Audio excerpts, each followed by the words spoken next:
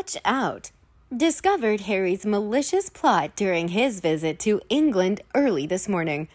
Hello, friends. Welcome to breaking royal news about the notorious hypocritical couple Harry and Meghan Markle on our Kate Middleton and the Queen News version 2 channel. Why did Harry fly to London for this lawsuit in particular?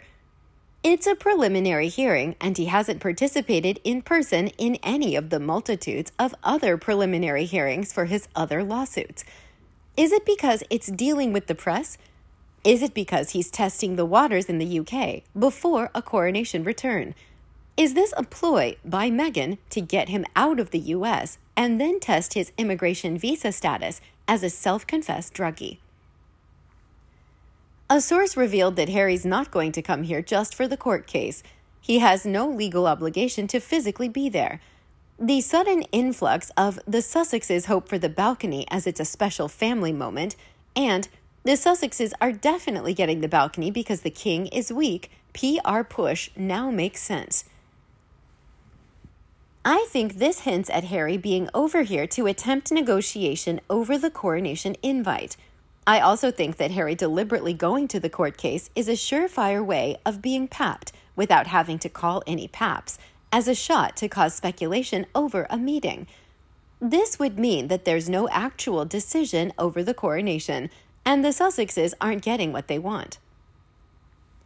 Let's just wait for the PR in the next few weeks about Harry having a sweet moment with the king and more claims that they'll get whatever they want, right before it drops that they won't be getting anything at all. They've used that playbook before, and we all know what those two are one-trick ponies. This is their playbook. I look forward to their future press when no balcony event happens, and they say that they decided against it, as it's King's Day and the coronation would be too much for small children. Cue sugars, what great parents! Unlike William and Kate, they have an answer for everything but the truth. I've seen people claim otherwise, but I remember clearly that the exact same thing happened over the Jubilee. The Queen loves the Sussexes and wants them included in everything, because they're family, and she'll do everything they want to keep them sweet. The Sussexes will definitely be on the balcony, courtesy of royal sources. The Sussex children will be on the balcony. The Sussexes are starting their return as working royals after that. It's Lilibet's birthday around the Jubilee celebrations, and there's totally going to be a focus on her. Look at how weak and pathetic the Queen is. The monarchy may as well be destroyed because the Sussexes always get what they want. And what happened? The Sussexes came, but they were relegated to the space with the Tyndalls. Meghan had to half hang out of a window to get a photo, and there was a little birthday party for Lily that only a couple of attendees, but no working royals, and the Sussexes rushed home in a petty little fit because they weren't included in anything else. Look at how disturbingly similar it all is. Even, shockingly, down to a Sussex child's birthday during a big important celebration. But now the pivot is to the idea that the late Queen was always strong against them, whereas the king is weak, and the Sussexes will be on the balcony, get important roles, be prominent, Archie will get a big spotlight, and the monarchy may as well be destroyed. What do you think of the weak king about to wear the crown? Don't blame the royal family. What were they supposed to do when one son goes rogue? They did what any other family would do. They got him help. They got him a job in the army and prayed it'd all come right in the end. That it didn't isn't their fault. They've all just carried on going to work with all the shit flying and the CEO dying. Wait, if Charles does not definitively cut ties with Harry, a disaster could befall the British monarchy. Why? Because they did not merely need help. They actively covered up his misdeeds, bordering on criminal activities. The list is long.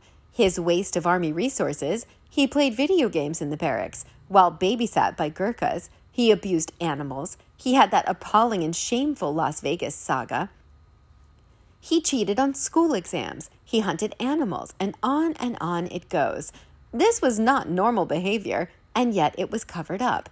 Getting your wayward son a job is one thing, but him not even working in that job and having others call him his commander or whatever is a totally different ballgame.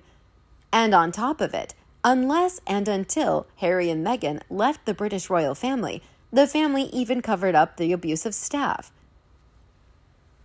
The British royal family rightly deserves to be called out on this. They totally enabled him. There were never any consequences for him, and he's still behaving in the same way because they are still protecting him, if only to protect themselves. And if these stories ever come out about his mistreatment of women, I will no longer support the royal family. I think the Parliament might have found a way to skip him, just like they did with Edward. Wallace was a convenient excuse, as history has shown us. The truth was Edward was unsuitable. Whether the Queen would have allowed that or not is a different question, as he protected Harry for so long. Going back to Harry's weird British return, one commenter said, "I saw a post on Twitter of people starting to gather outside of the court to see Prince Harry. I saw that Elton John was there too, so that was misleading. Also, weren't there rumors that Elton and David had dropped them?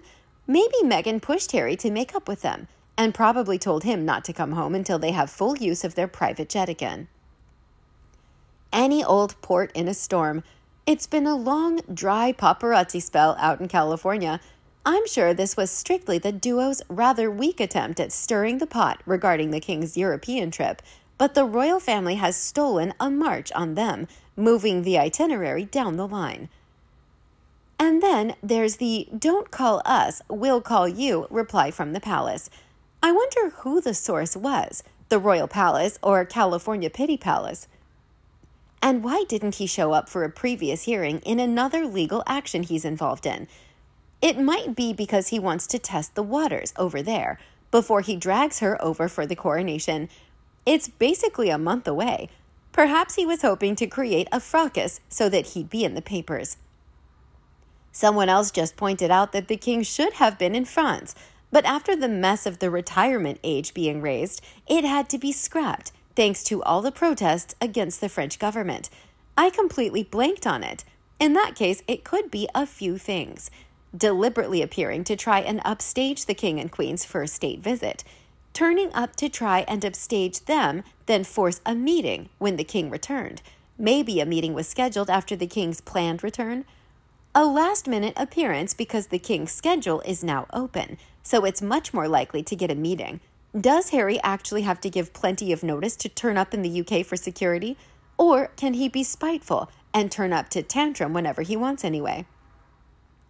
A meeting with coronation organizers and courtiers to try and get what he wants when the king is out, to cause as much stress and pressure as possible during a sensitive time. Something to do with leaving Frogmore. What do you think about Harry's mysterious visit to England this time? Let us know your thoughts below in the comment section. We hope you found this video helpful. Don't forget to leave a like, share, and subscribe to the channel if you like it. Thank you for watching this newsletter. See you in the next videos. Goodbye.